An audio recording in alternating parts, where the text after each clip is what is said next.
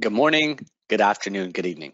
I'm very excited to host this FP&A Trends webinar, Managing High Growth with Dynamic Forecasting at Dollar General. We have a fantastic case study to talk about how do you manage that high growth in this very, very dynamic environment and through forecasting. I'm so excited to say we have 404 registrants around the world, 48 countries are represented. So I'm really, really excited to say we have the world represented here with thought leadership and advancing our profession. Truly a global webinar.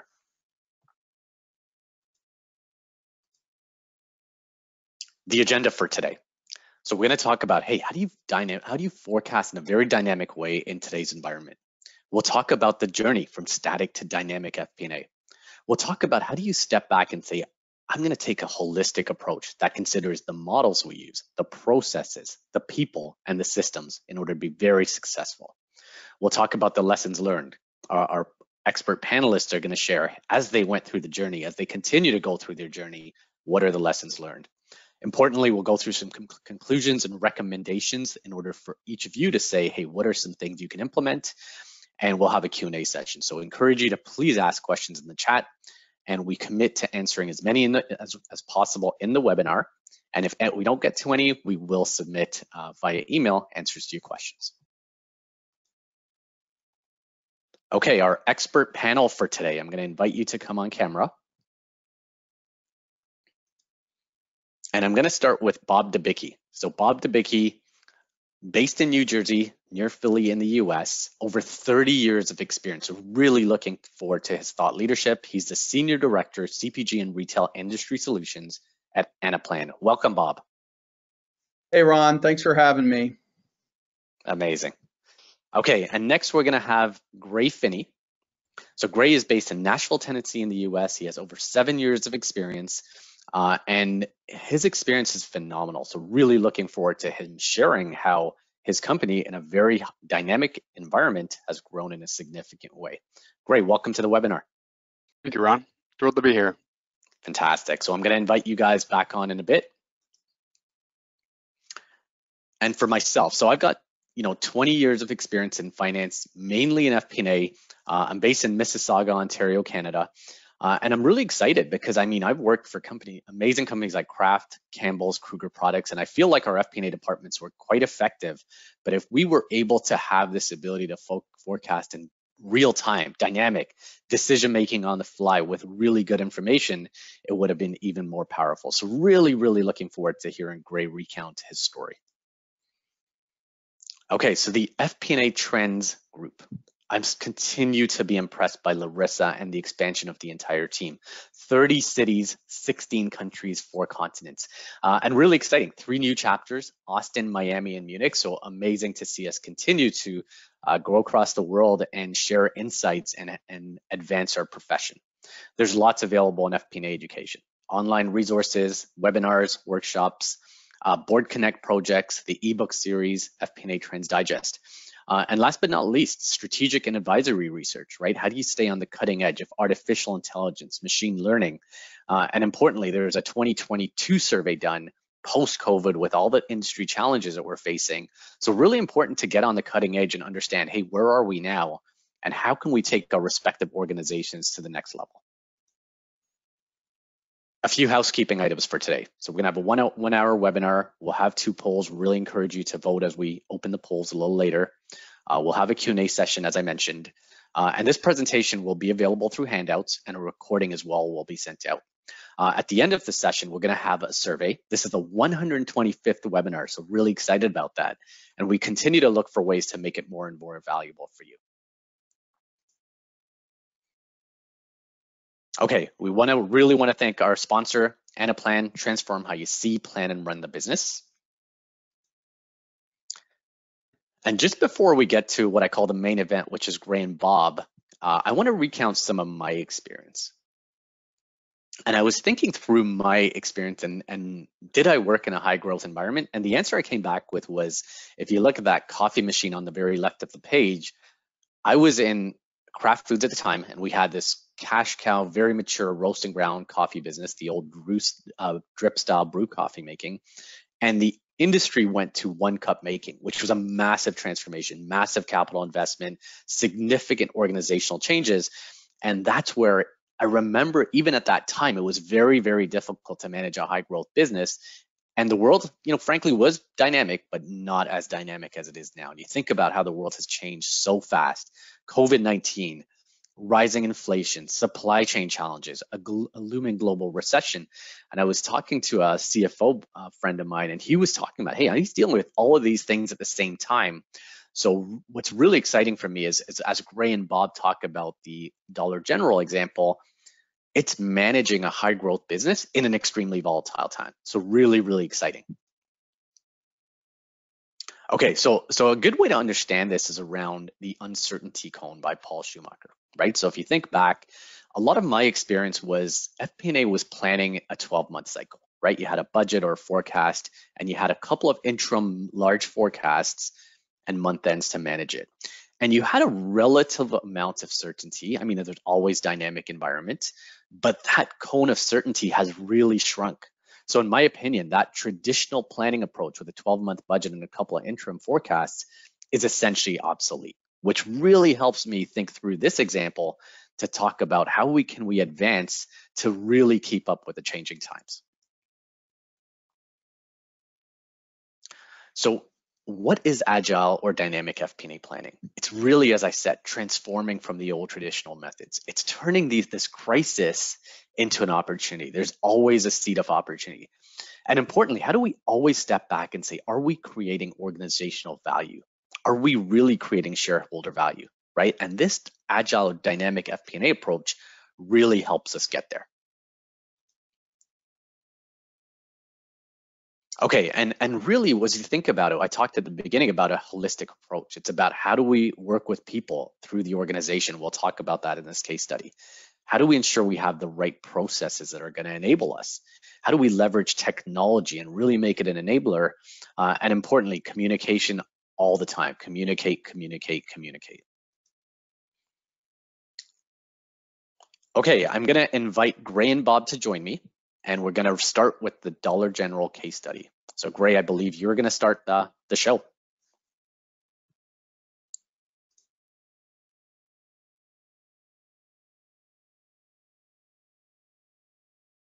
Thank you, Ron. So again, my name is Gray Finney, and I'm a Senior Financial Analysis Manager at a retail company based in the US called Dollar General. If you're not from the US, you've probably never heard of Dollar General, but I'm going to walk you through a bit of our story today and our evolving journey towards an integrated and dynamic forecasting system, as well as a few ways that we're managing through the uncertainty that I think everyone here is probably living and working through. This is a subject that I biasly find particularly interesting, and I hope you do as well. But so again, if you're not based in the US, it's what Dollar General is it's a low-cost convenience store that if you've ever visited the state, it's really hard to throw a stone really in any direction and not hit at least one. We have over 18,000 stores currently open and are opening around 1,000 new stores per year for the foreseeable future, which makes it definitely a complicated business to manage. But Dollar General focuses on selling items like candy and snacks, fizzy drinks, toilet paper, cosmetics, as well as other consumable and non-consumable items, maybe similar to a Spar or a Tesco Express if you're based in Europe. And it's definitely been a roller coaster ride at Dollar General over the last 2.5 years with ongoing disruptions to our core business model from the pandemic and now the current inflationary environment that we're all living in. And we really would not have been able to accurately manage against these disruptions without a pretty broad-based dynamic forecasting framework. Okay. Yeah, I mean, Gray, it's really impressive to see what Dollar General has been able to do of late. And the fact that you open up 1,000 stores every year, that's unbelievable. But you hit on a couple things. I think roller coaster is a really good way to describe it. If you were to go online right now and search current state of retail, you'd find terms like retail apocalypse, right? Because over the last several, maybe 10 or 15 years, there's been a lot of change going on in the industry. First, it was moving from brick and mortar, traditional platforms to e-commerce and the hybrid between the two. which was putting a lot of pressure on our retailers.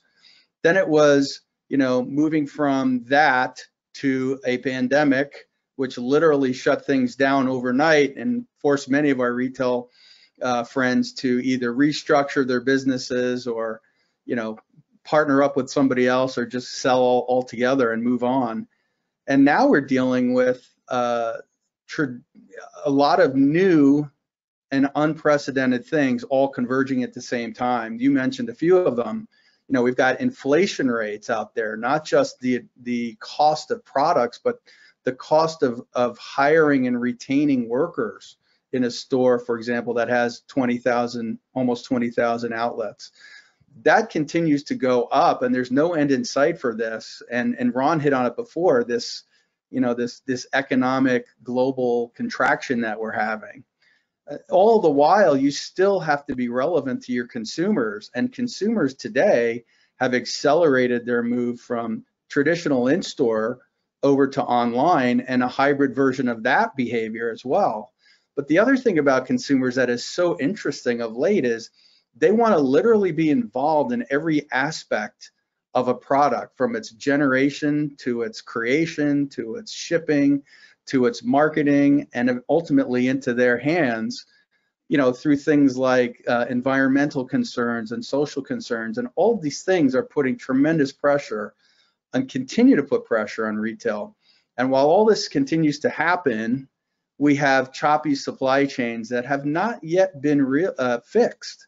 So we have, I just was looking the other day at some of the announcements of some of the traditional retailers out there, some of the folks that, are big and have been around for a long time, and many of them are 10, 20, 30% higher in inventory levels for the latest quarter versus what their traditional numbers have been, because they can't yet figure out how to forecast and fix that supply chain visibility problem that they have. So now they're either stuck with that inventory or they have to find a way to push it out. So all of these things are conspiring against the success from a financial standpoint, because every decision that's made from our retail organizations are financially based, right? Whether you're in merchandising or whether you're in store operations or whether you're in traditional finance or supply chain, every decision that you make comes down to what are the dollars and cents and what are my resource availability. So in working with retailers over time, we've learned a few things that we believe to be proven practices that can help retailers from a financial standpoint and in general to deal with these changes. And these are the things that we consider to be things that retailers either need to get good at by, learning how to do it themselves, potentially partnering with others that know how to do it well, or just going out and finding, a way to acquire this capability in the marketplace. And it's these four things. It's the ability to look at your information, to look at your plans, and to look at your forecasts and models in real time. So, we were talking a minute ago about 12-month forecasts with relatively high predictability. I would argue that that's a great baseline nowadays, but you literally have to go in on a regular basis and see what's happening and what's changing and pivot when needed, and against a few different scenarios that you might have pulled out. Then this notion of being collaborative. So every decision that's made by one group or one line of business inside the overall chain of decision makers is visible to everybody else, and everybody can see how a decision made upstream is impacting them downstream or vice versa, and what financial impact that's going to have on their business. And give them the right to say, hold on a second, hold up, you really want to do that? Because it's not going to help us from a turns perspective. It's not going to help us from a GMROI perspective, whatever the metric is.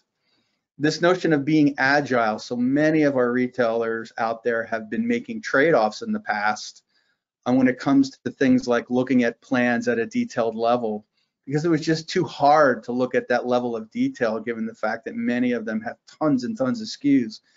Well, the ability to look up and down, left and right, middle out, bottom up, top down, anytime you want, and to be able to make better decisions is something that every retailer is going to need to be able to do to stay alive in the future. And then finally, this notion of being dynamic, to be able to look at your resources and apply the same kind of rigor that you would do on an annual plan or a specific category plan, but to do that with your people, to do that with your finances, and to leverage things like scenarios to take in all the possible information, come up with a few good places to focus on, and then go forward with those and come back later on and see whether or not it worked out.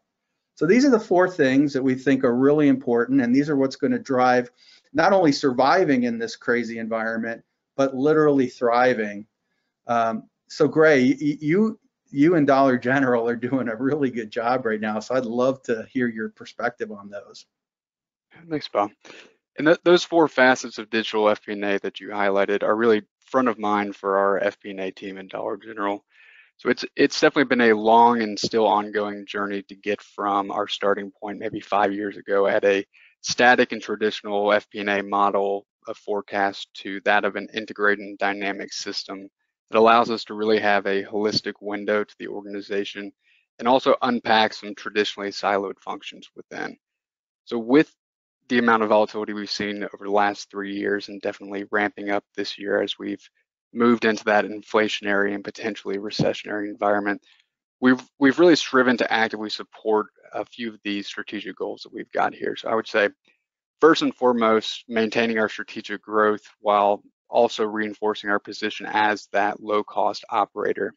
So as I'd said on the previous slide, we have more than 18,000 stores open currently, and we'll be opening 1,000 stores per year just about for definitely the foreseeable future. But it's crucial to us to have that scalability in some of our systems, so to be able to account for that growth, as well as testing out those scenarios that you mentioned. So what does it look like if we build an extra 500 stores next year or 200 fewer? How does that impact the bottom line?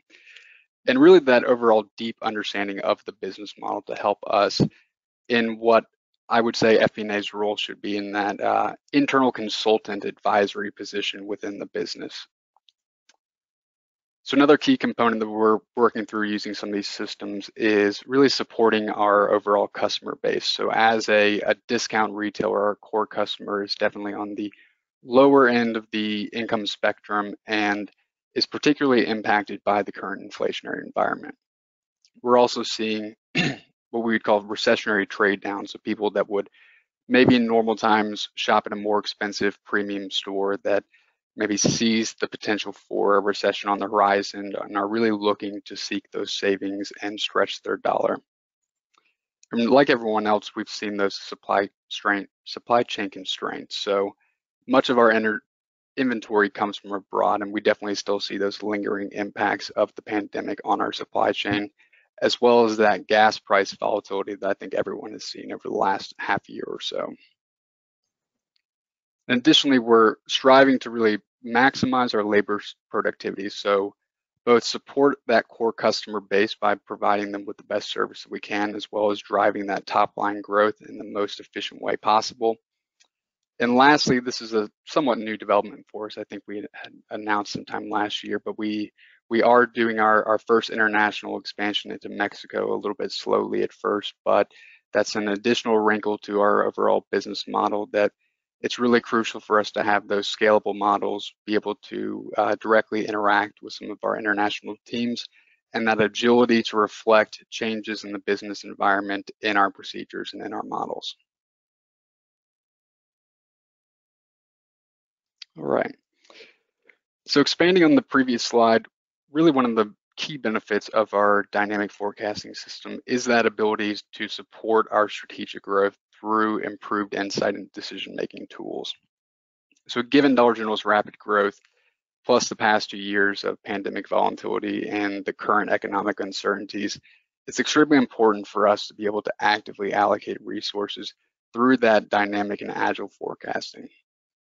So at a high level, our process is incorporating real-time updates on an ever-changing basis, with planners making adjustments to their outlook for any given period within a year as often or as infrequently as information changes and becomes available on their end.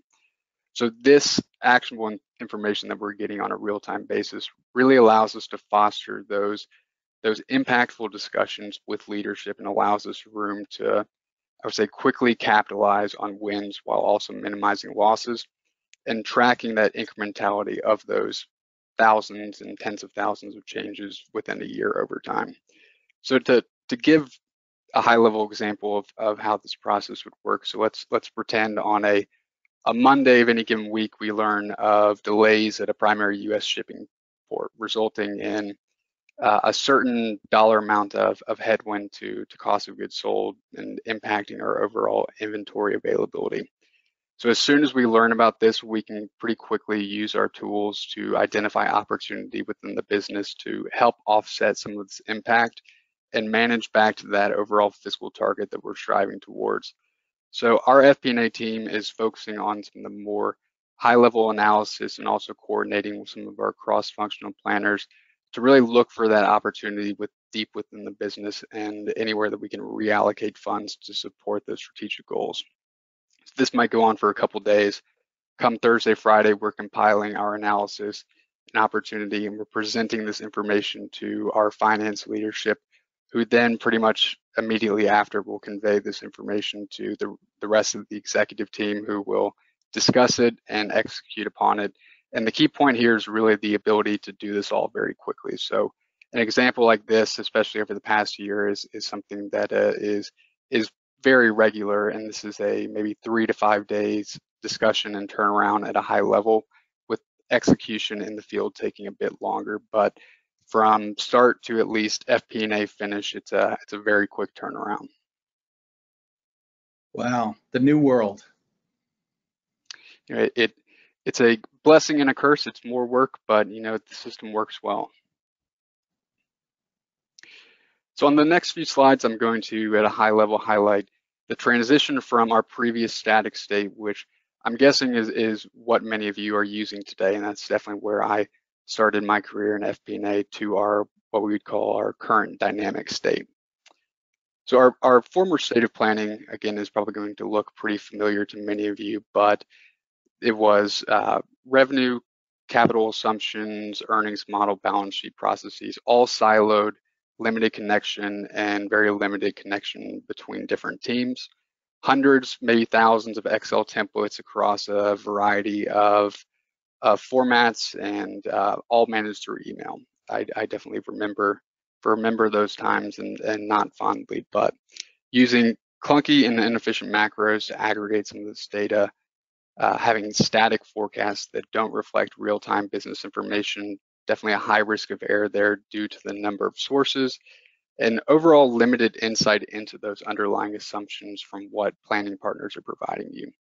And this definitely felt overwhelming. So FP&A resources at that time were primarily dedicated to the manual management of that data, almost more similar to accounting functions or data input.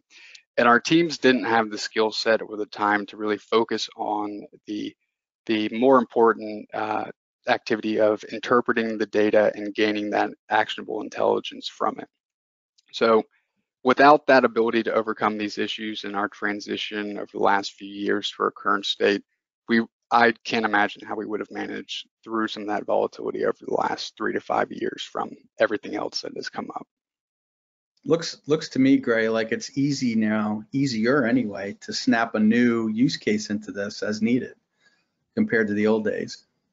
You're kind of moving from one pocket to the other. It's easier to implement it, but having those tools and having the know-how to do it opens up for a lot more requests for how does it look if we do this, or what's the outlook here. So it's more it is, I think, more meaningful activities, but it's you do a job well, you get a lot more on your plate, kind of thing. Be careful what you ask for, right? That's right. So moving on to our current state, a few key characteristics here are integration across multiple platforms all through the cloud. So we are working with sales and gross margin planners, supply chain owners, expense planners, HR and headcount planning, as well as IT developers. And all of these teams are utilizing the same tool to input their forecast, and it all feeds to a central point that our FP&A team manages. So as we work to further expand this dynamic environment, we are hoping to add additional predictive analytics functionality and additional insight into the data that we'll highlight a little bit later. But another key characteristic here is really that important true ownership of the forecast by subject matter experts. So since it's a cloud-based tool and they're entering it on their own, they are there's a clear chain of custody here. So it all comes back to the planner that inputs it in. It is not somebody sending a half-functioning template to FP&A to then move to another spreadsheet. It's a very clear and direct line that works well for us.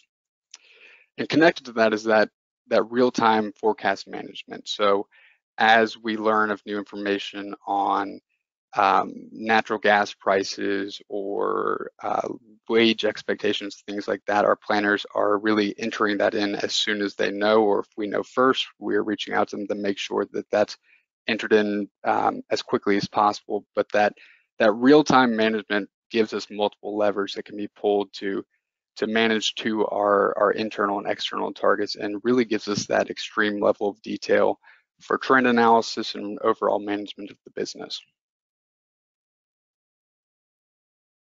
All right.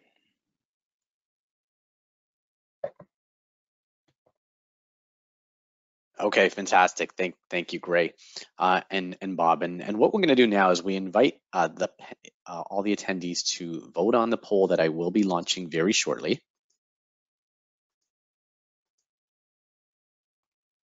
Okay, so the poll, and while we're doing this, as we go through the next section, I'd encourage you to all send in questions if you haven't already. So the poll is, how would you describe your current forecasting process? Is it A, static, not dynamic? Is it B, partially dynamic? For example, do you have some business drivers?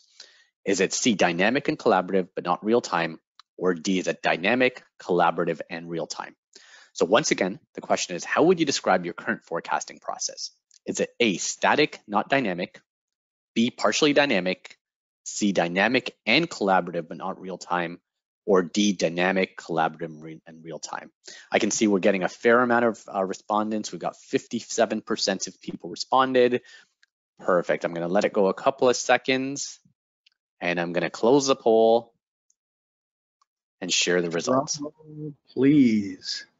Okay, fantastic. And as you see, just a super quick comment, Bob and Gray, on the results.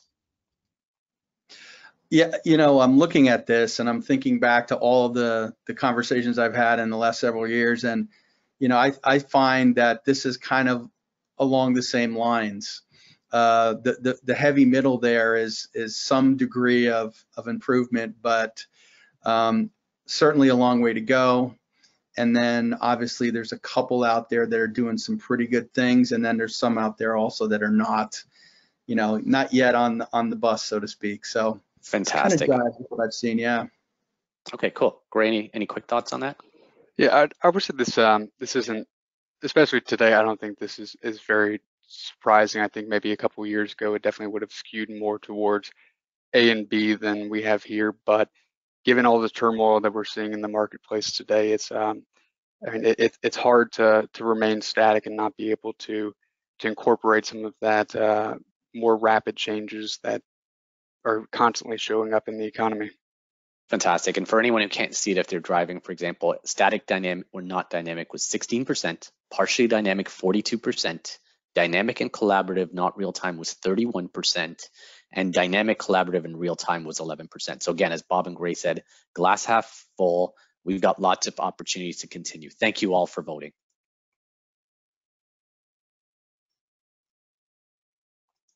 Okay, so now we're going to move to the next section. We're going to continue the journey. Gray, continue on, and I'll pop in now and then with some questions for you. All right, thank you, Ron.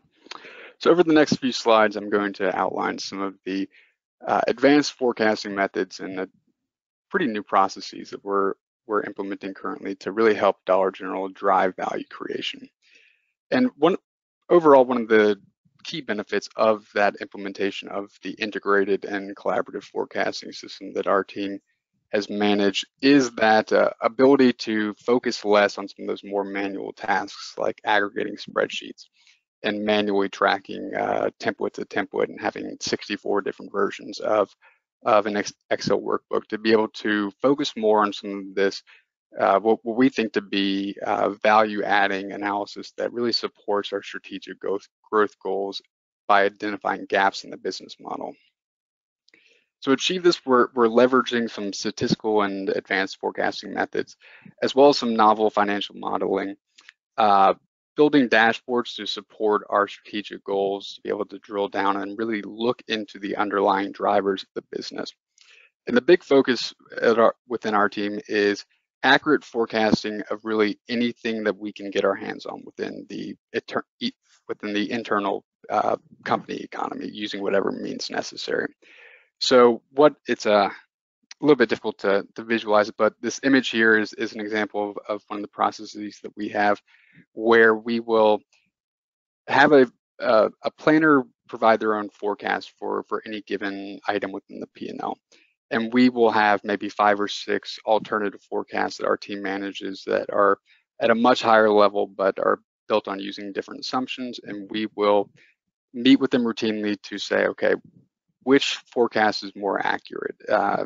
Is what's missing in your model? How can we improve things to provide that accuracy, to really give us that better picture for how things are going to be to support that resource allocation. So if a planner is continually missing, we don't want to remove the ownership of that forecast from them, but we see it as our role to support them in improving their understanding of some of the maybe more statistical methods that we're using for other purposes to help them improve their overall accuracy.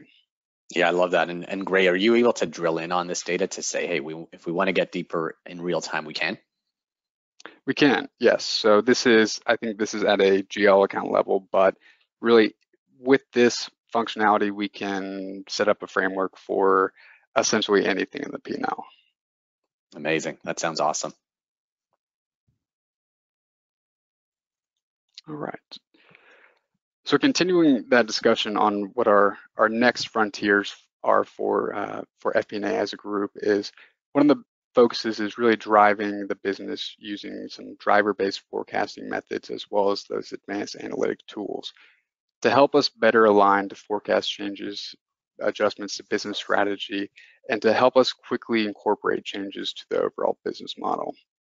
So again, our FP&A team today really acts largely as that internal consultant versus a spreadsheet manager. While some of the spreadsheet management is unavoidable, and I think probably will be for forever, we have largely been able to move away from a lot of that more manual tasks and be able to focus on what I would say to be some of the more interesting analysis like we've been covering here. But what we're showing in this image is another example of a multi-dimensional tool that we've created to help us really create a full forecast for the P&L using multiple and interchangeable methods. So similar to that trend analysis, this is more long-term looking. So we pull in our data points and we can choose, do we want a forecast to be driven strictly by store growth, keep it flat as a percentage of sales, maybe fixed as it was last year plus inflation and carry that on to the future, or do we have a manual override?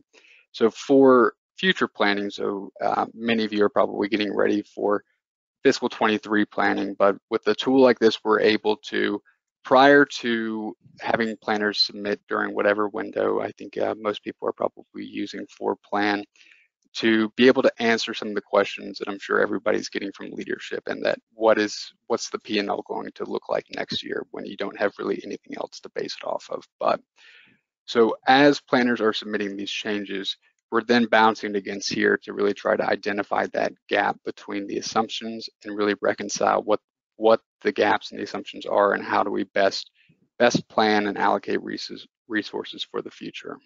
Amazing. I think you call me a spreadsheet manager there, because I remember a very linear Excel-based model where we used to send out templates, and even just the act of consolidating them is pretty painful. So really encouraging to see a pretty live tool as you explain it. Yeah, and the additional cool thing about this, it links to our other systems. So as actuals are changing, that all flows through and that all carries forward to our future expectations. So it really helps us keep that rounded view of what could potentially happen.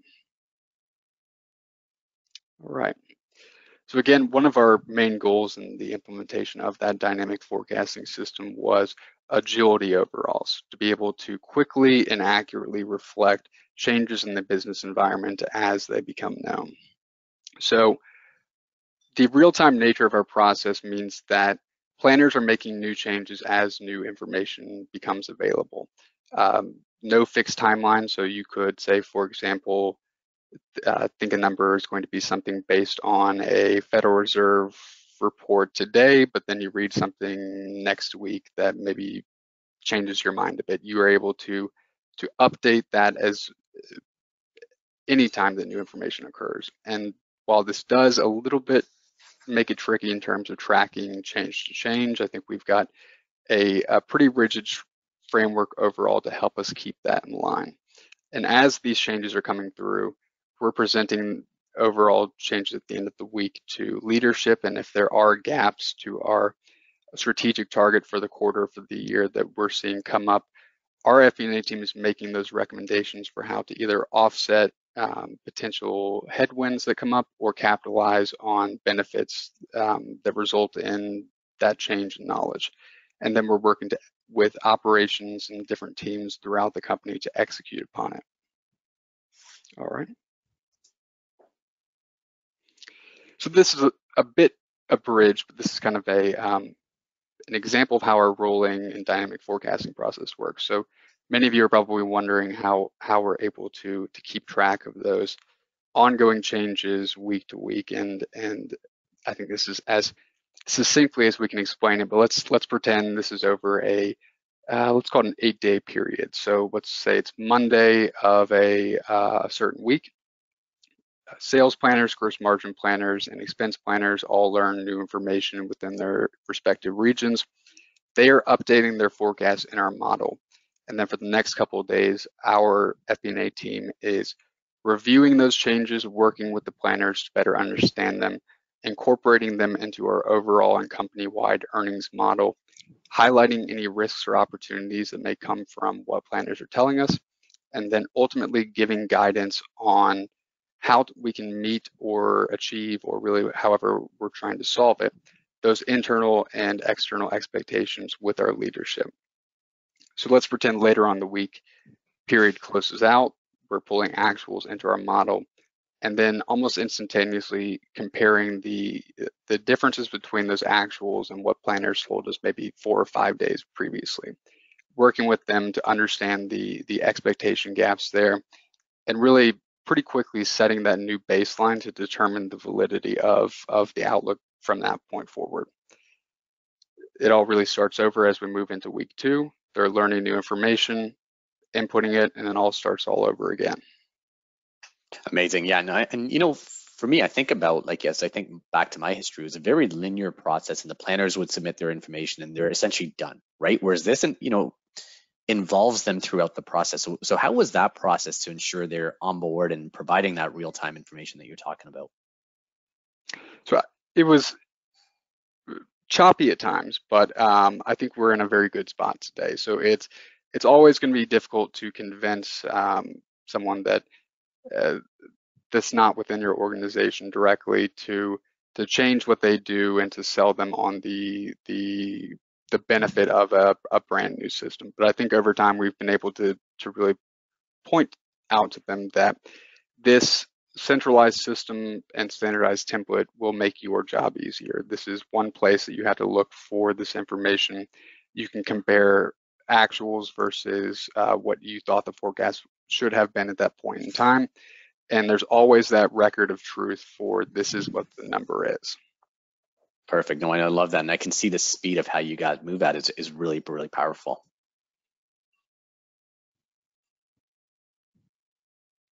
All right. So this visual here gives a high-level summary of really how some of our company-wide models are interconnected. So our FP&A team is focused on really that middle point. So the net, what we call the net income model, it's our company-wide earnings model. And we're working with maybe about a dozen different models using a somewhat standardized service across the company, and they're all interconnected. So gross margin team is making changes to their forecast. They can then either push it to our model or we can pull it directly from our end, and that functionality really works across the board. So we're able to set up those somewhat independent models for specific teams because it's not going to be one size fits all for everyone, but it all feeds that central source of truth, which really gives us, at least from my experience, unparalleled access to that overall information and insight into what's going on in the business.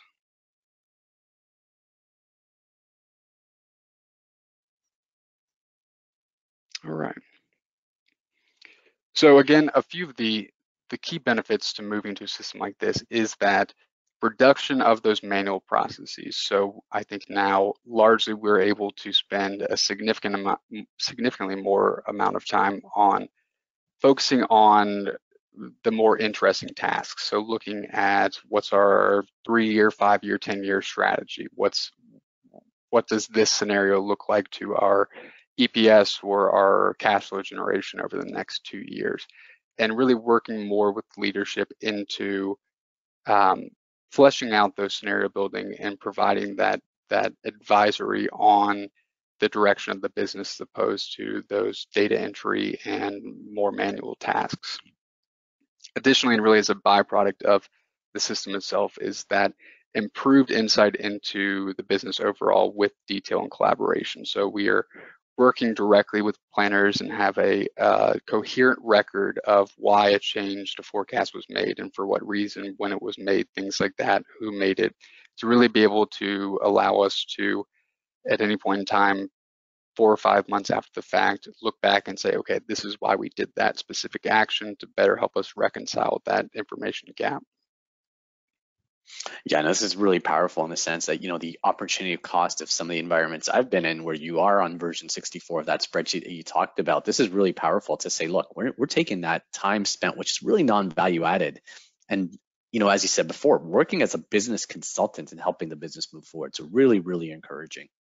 Yeah, and I probably make it sound easier than it actually was, but I mean, we had a former vice president that was a staunch champion of this framework, and thankfully, at least for the most part, we had pretty reasonable buy-in within the organization. And after a couple of years, it became part of the routine. It's what everyone expects, and that makes things, I think, a whole lot easier to manage. All right.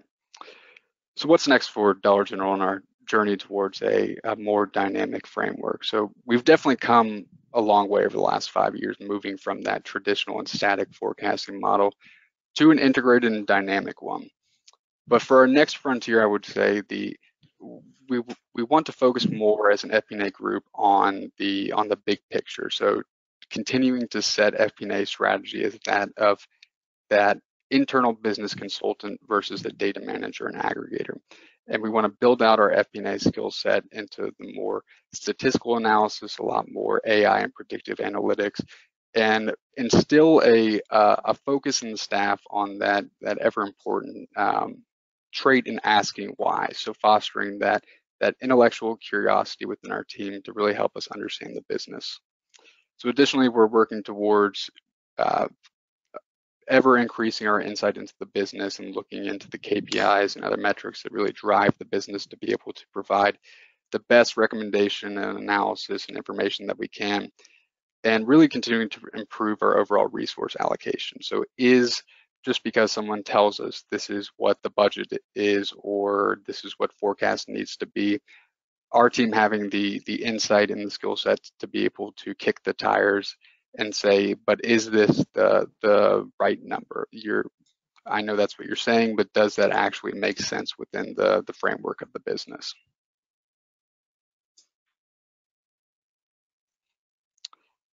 So with the going on 5 years now that I think we've had this system, a few of the conclusions we've drawn and the recommendations I would make is that moving to a dynamic forecast system like this is definitely challenging. I mean, it has growing pains, but I would say it's well worth the effort, and you definitely reap those benefits over the long term and some of the smoothness of managing that forecast. So a critical learning that we found is you definitely need that buy-in from the organization. There's going to be people that are hesitant to change from some of the processes and templates that they've used for years and possibly decades, but as soon as you get that buy-in, it definitely makes things run like a well-oiled machine. And also coordination with IT, especially for the implementation of maybe a dedicated FP&A tool or a function of an ERP system is essential. I don't think, even as smart as I think that we all are on our team, I don't think we could have implemented it in ourselves just because coding is not necessarily in most of our backgrounds, but having a good relationship with IT there definitely made our jobs easier.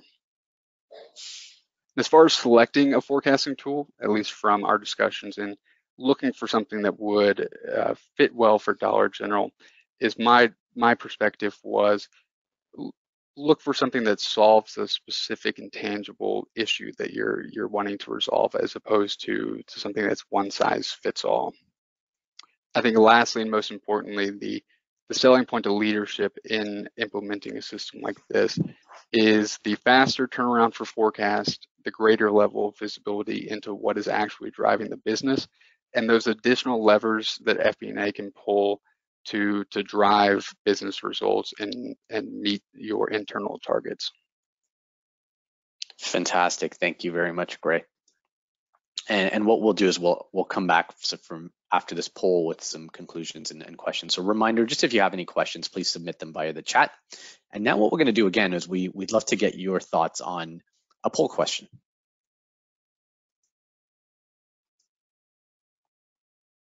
Okay, so the poll is, what is the primary software / application leveraged by those involved in planning / forecasting at your company?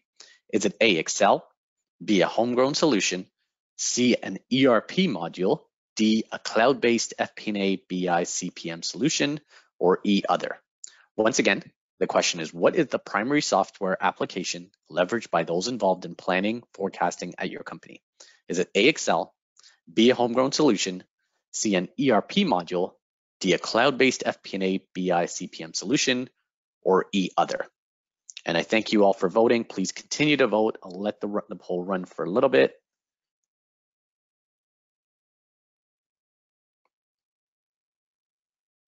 Perfect. Thank you all who voted.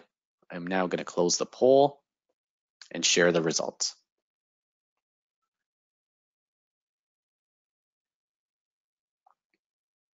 Okay, so the results we see, A, Excel. So 52% voted have said Excel, 4% a homegrown solution, 10% an ERP module, 29% a cloud-based FP&A BI CPM model, or 4% in other. So thank you all for voting. Bob and Gray, would love your quick comments on this. Yeah, I mean, I'm not surprised. Excel is very popular out there. And as we're seeing in many of our customers, you know, ERP is not really crossed that chasm to being that enterprise-wide planning tool. There are some folks out there that are, you know, like Anaplan that does cloud-based FP&A, et cetera. But this makes sense to me. Homegrown solutions, obviously, but I think that number continues to decrease. Yeah, this totally makes sense, and it's in line with what I've seen. Amazing. Gray, any quick comments from you? I think that makes sense as well. I'm a bit surprised. I would have expected the ERP versus the cloud-based FP&A to be more swapped, but personally, I think I lean more towards D in my preference, so I guess that does make a bit of sense. But I'm not surprised at all by the Excel results. I think I'm one of those psychopaths that sees Excel as a warm, comforting blanket, so I get that. But I think that makes sense overall. Fantastic.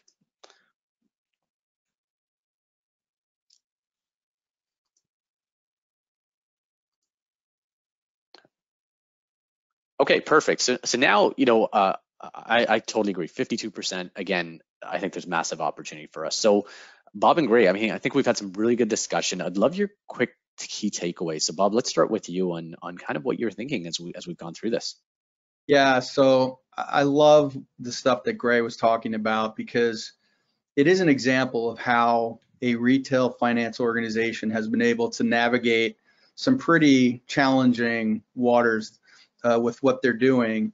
And everything he went through was and to everybody out there, this can be done and it can be done effectively. Like you can survive, you can thrive, regardless of what the market continues to throw at you. And I think, going back to the fundamentals of, like you said earlier on, Ron, get your process identified, get your data in line, and look to utilizing some capabilities either that you can develop or find in the marketplace to bring all that together and allow you to have that visibility, allow you to have that collaboration, and allow you to look at things, rather than, annually, look at them daily, weekly, whatever makes sense for your business. And those minor stepped improvements will yield dramatic results from a sales perspective, from a profit perspective, from a turns perspective. It's almost a requirement at this point. You have to think about these things going forward. Perfect. Thank you. I love that ROI-based approach to it. Great. What about you? Sure. So having been on both sides of it, so both the fully Excel to the almost complete integration across the business, it's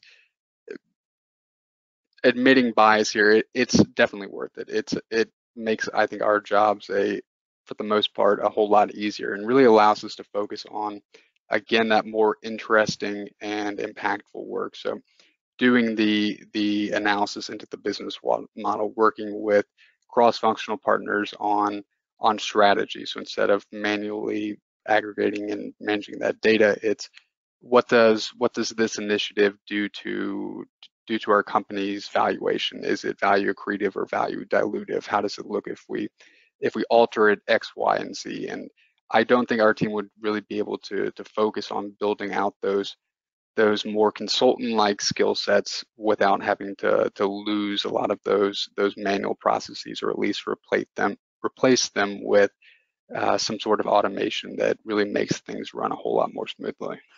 Yeah, no, I absolutely love how you're talking about, you're now adding value to the organization, shareholder value. And, Bob talked about top line, bottom results. It's really around us being that value added as opposed to, hey, being in the background, spreadsheet managers is the word you used. So I absolutely love that. Yeah, you're playing at a field. Sorry, Ron, you're playing at a different level now. Exactly, which is so encouraging. Okay, so thank you to all who submitted questions. I'm going to now ask my amazing panel some questions. And the first one is going to go to Grace. So amazing question. How do you ensure that the results from the Dollar General forecast make sense? What are the checks and how often does the board expect forecasts to be delivered? So I don't think let me start at the back of the question. So at least for our board, they see the annual budget, but they don't necessarily see the day-to-day forecast changes. So our leadership is meeting with them regularly to talk about high-level outlook. But I think we have a pretty strong enough leadership team at Dollar General that there's not month-to-month forecast reporting to our board. But working back to the first part of the question, so planners will, let's say, for example, I'm going to make up some numbers here. So let's say they increase their travel expense by 150%, and they tell us it's for gas price. I mean, at first we're saying, well, gas isn't up 150%, so that doesn't make sense. But we're looking at what did they spend last year? What did they spend the year before? How has that changed annually within that certain function?